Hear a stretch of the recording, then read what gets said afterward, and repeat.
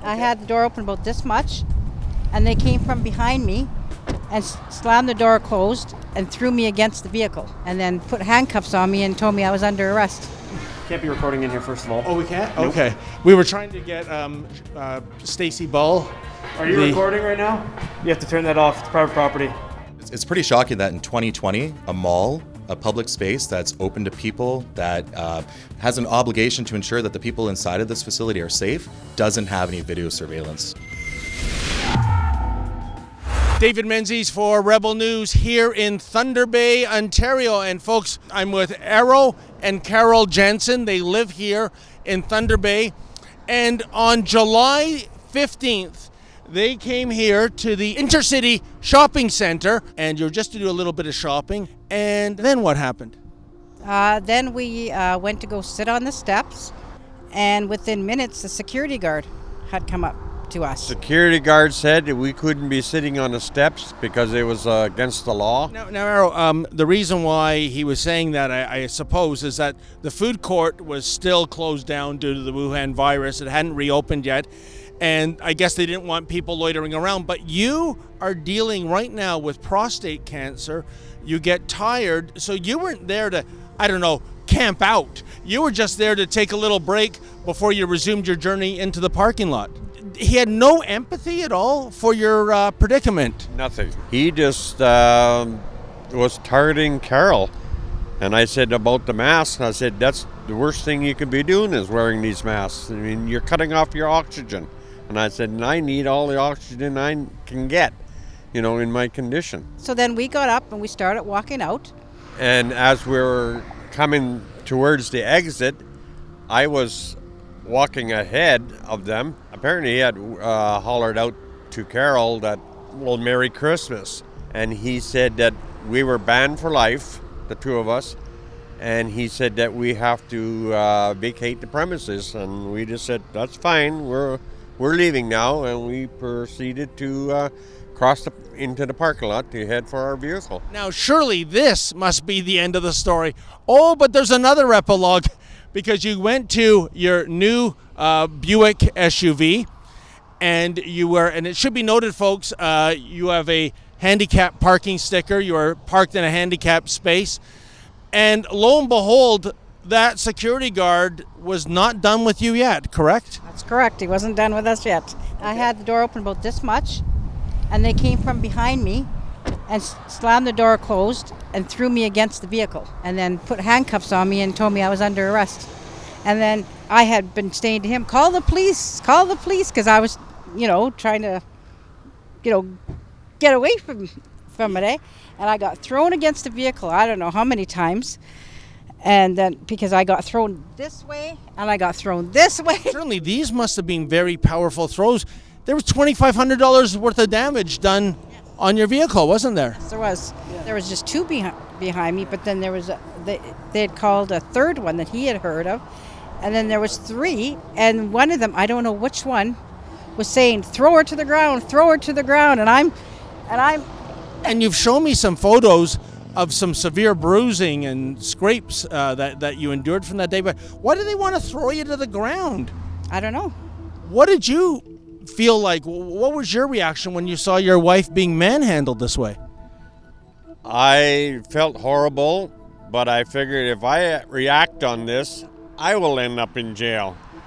But I said, I have to keep my cool and not say anything or do anything to these security guards. They're going to do their thing, and Carol asked me to call the police, and the one security guard right then says, we already did. Yeah, and now here's where the story gets even more bizarre. The police come, and oh yeah, folks, there was an assault charge laid against Carol. Carol, how do you connect those dots? Well, I didn't know when I was told I was charged for assault, I didn't know what for. And then I was told because I spit on the security guard. And did you spit on the security guard or anyone else? No. Okay. No. And now, of course, an interesting twist, which we just learned recently, is that malls like the Intercity Shopping Center, they have surveillance video. And you just heard from your local Thunder Bay lawyer, Mr. Richard Garrett, in the process of disclosure. Lo and behold, there's no videotape. No, there isn't. As far as he knows, there was no videotape.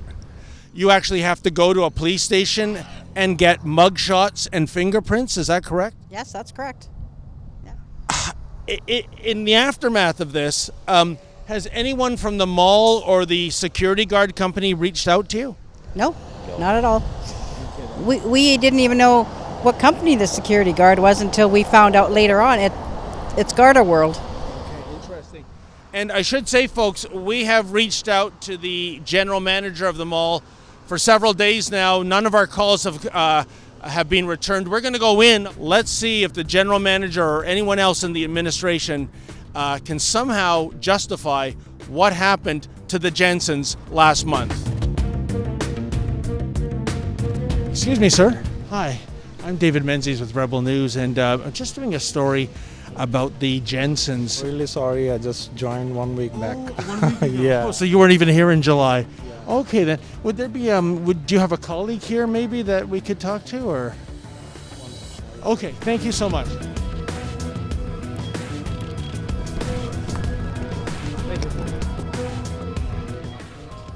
Hi, sir. My name is David Menzies with Rebel News, and I'm... Can't be recording in here, first of all. Oh, we can't? Nope. Okay. We were trying to get Stacy Ball. Are you recording right now? You have to turn that off. It's private property. Okay, so do you want to go outside? Code of conduct, it's on the door here. Okay. Do you want to go outside and... Come look at the door. Okay, I believe you. No, it's private property, but... If you want to look, you can't be recording in here. Okay. And it can be confiscated.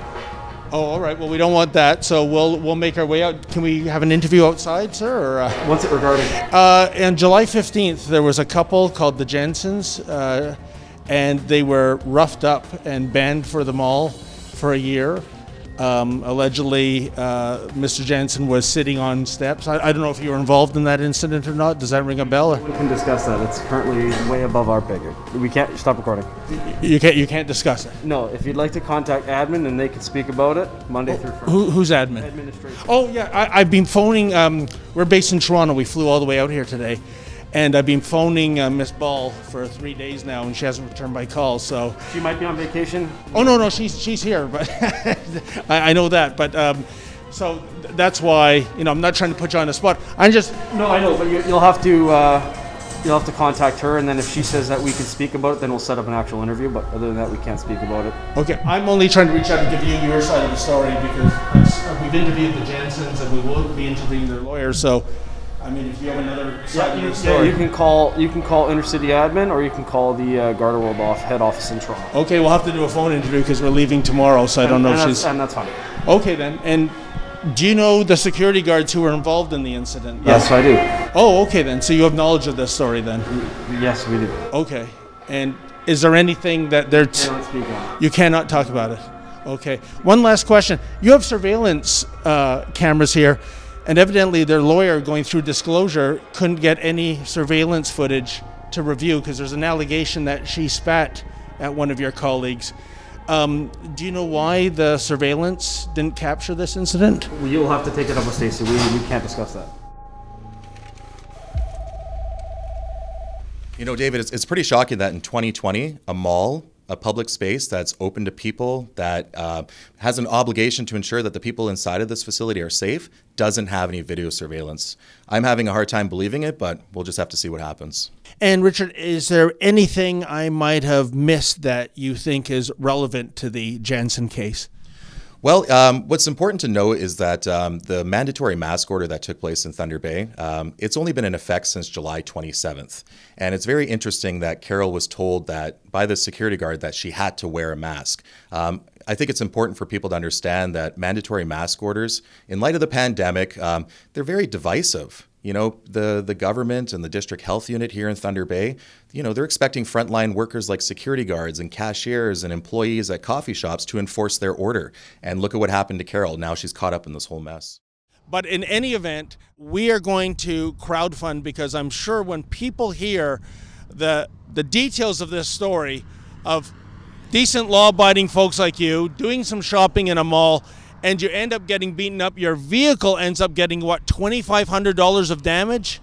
That is beyond the pale. So what do you think about that? The idea that we're going to crowdfund this case so that you two get some justice here.